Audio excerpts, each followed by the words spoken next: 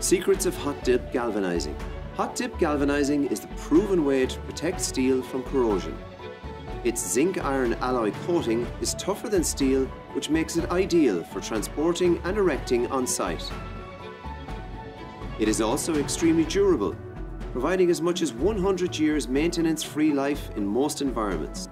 In line with the new EU guidelines on the circular economy, hot dip galvanizing is one of the most sustainable forms of corrosion protection for steel due to its durability and recyclability. It will often outlive its design life, allowing the steelwork to be dismantled for reuse without reprocessing. The real secret of hot dip galvanizing is sacrificial protection. Zinc corrodes in preference to steel and also sacrifices itself to protect any exposed steel.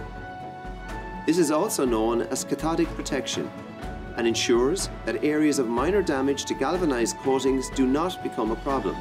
To illustrate this, we galvanized half this farm gate and left the other half exposed to the elements. You can clearly see how the rust is halted where it meets the galvanizing and no sideways creep occurs.